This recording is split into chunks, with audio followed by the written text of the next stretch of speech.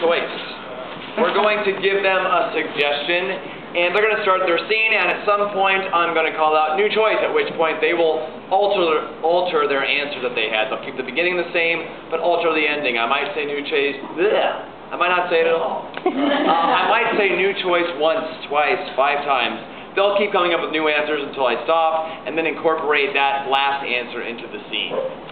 So, for new choice, please give me a relationship. Who are they to each other? Boyfriend. Boyfriend! I love it. Alright, boyfriend, new choice. Give him some more.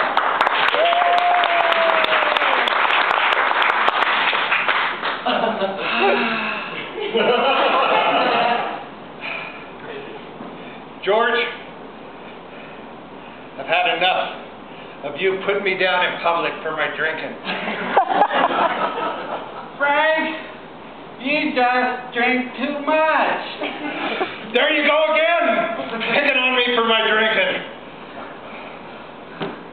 Frank, I want to be your lifelong companion, but if you keep drinking like this, I'm going to have to break up with you. Well, you know, if you keep talking in this annoying voice, I'm going to have to keep drinking more. I just got back from England where they talk Spanish. Well, you better start hanging out in downtown Long Beach and pick up a different accent.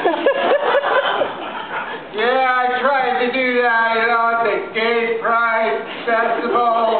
All those, you know, other guys, they were talking a little funny. I thought I'd try to talk funny too, because they were kind of really funny.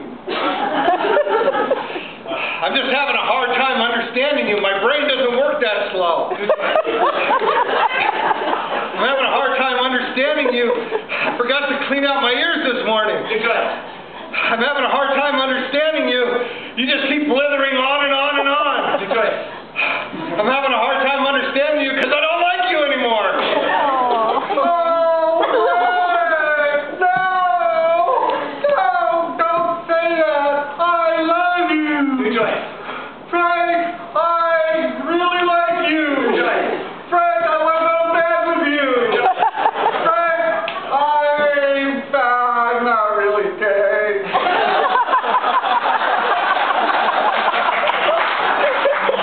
George, I knew there was something different about you, and you just couldn't keep that gay voice going. That straight voice is coming through, and I can detect it. That's right, Frank. I'm as straight as hell. I'm as straight as a road in hell. Yes, I've been there. Those roads are very straight. That's it. You're moving out. All right, but let me warn you, you'll never love again. Well, it's going to turn out like this. Of course I'm never going to love again. You've ruined me for all other men. Darn tootin'. I'm the best. I'm so macho. I am a heterosexual who likes to hang out with men. Yes, and that's why I was confused.